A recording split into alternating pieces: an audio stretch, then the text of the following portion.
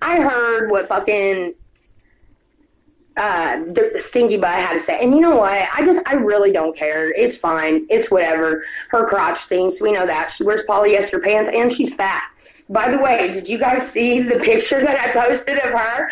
Oh, yeah. You seen her little face selfie and she looked all skinny. And then I found that body picture. That's why she's big mad. Whatever.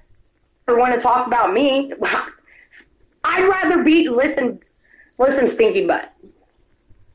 I can't slow down the chat, you guys. I have no control over that. She's fat. Listen. There is nothing wrong with being fat. To the big girls in here, there is nothing wrong with being fat. But if you're going to be fat and ugly, like, you can't pull it off. You have to at least fake being nice if you're going to be fat as fuck.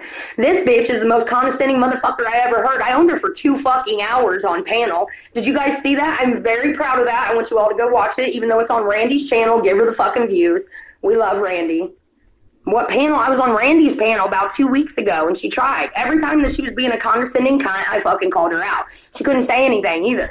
All of a sudden, you know what? She's like a fucking cricket. Wants to chirp, chirp, chirp, but then once I get around, she shuts the fuck up. That made it at the beginning of the year. I thought I was dying. While fat bitches were making fun of me because I was getting sick all the time, now look at them.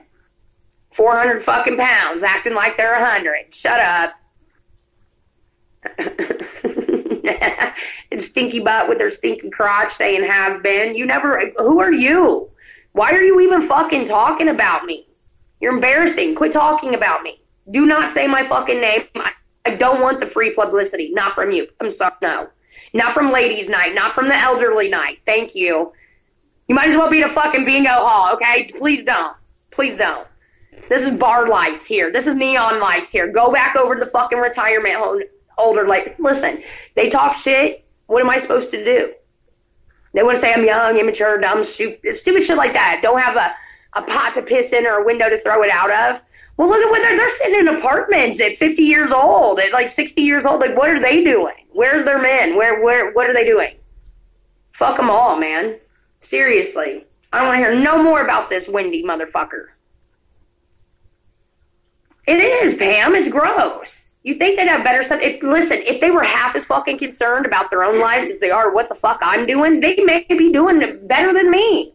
No one ever better than you is going to put you down. Ever. I don't even know these people. I don't. I know Diana. Diana was my friend at one time. Dirty Diana. She is no longer. She's trying to take the channel. So much drama.